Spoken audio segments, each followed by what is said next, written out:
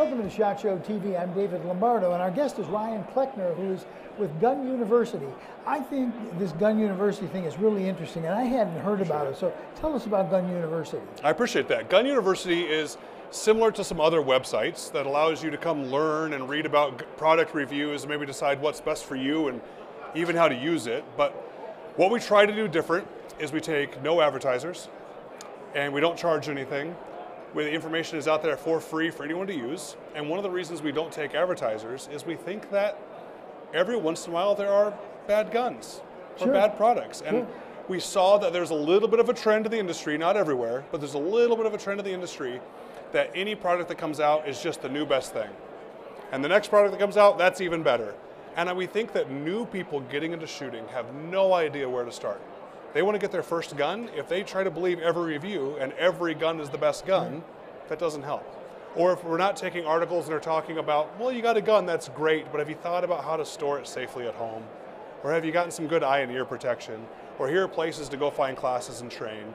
We realized that was missing, so we put it together, and we give guns grades, and even gun accessories grades, with a report card and an A+ or a C- for every single product we review.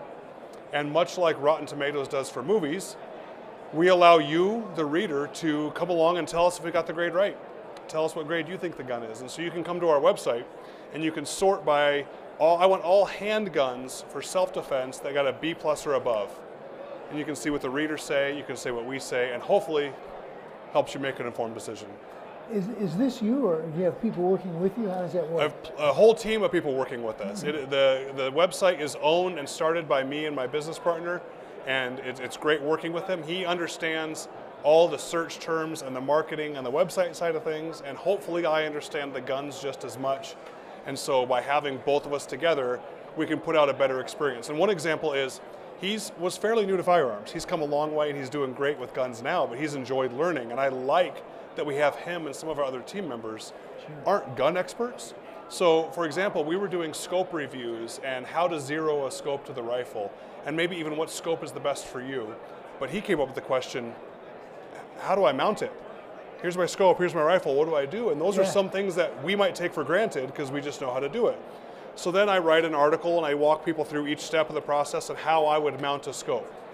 Well, then the next question came up, how do I figure out the scope rings? I found the scope I wanted and the rifle I wanted, but as we talked about before, there are myriad options of scope rings. Is it too high? Is it too short? Is it the right interface? Does it match that base? It's too tough to do. So we spent the last year and a half on the scope ring finder, and it's now live.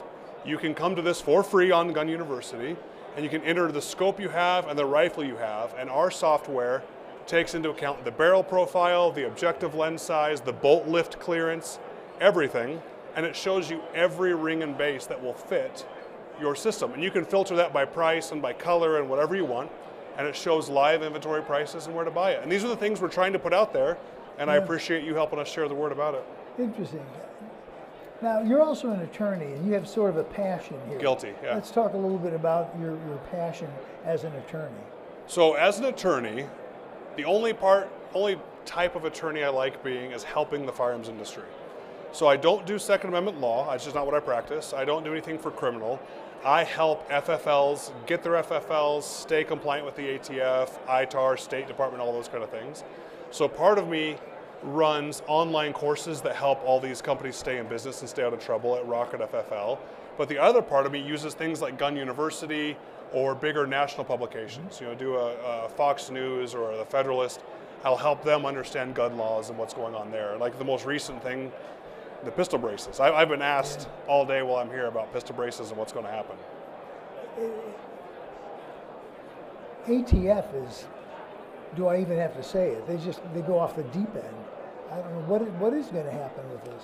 So this one's tough. This one's really tough. I've been caught before sympathizing with the ATF occasionally, in that they're stuck enforcing the laws that are before them. There are some things in the Gun Control Act and the National Firearms Act that are a little inconsistent, and they're stuck having to thread the needle and put that into practice, and occasionally I sympathize with them. But lately, especially with things like this pistol brace ruling, where we have 300 pages they just published a couple days ago, trying to explain and draw a bright line about what's a pistol brace and what's not, I think it's confused more people.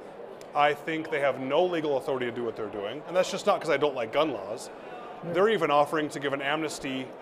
Well, here, back up, big picture. They're trying to call most pistol braces butt stocks. So the big effect is most of these AR-style rifles or those platforms that we've been able to use as a pistol, because the pistol brace has not been a butt stock, they're now reclassifying those and calling them butt stocks, which would turn all those firearms into short-barreled rifles. And then you got another problem. Then you have to register the short-barreled rifle through the Right. NFA and things like that. Well, one of the problems is people, millions and millions of Americans, have relied upon the ATF in writing saying these are not butt stocks.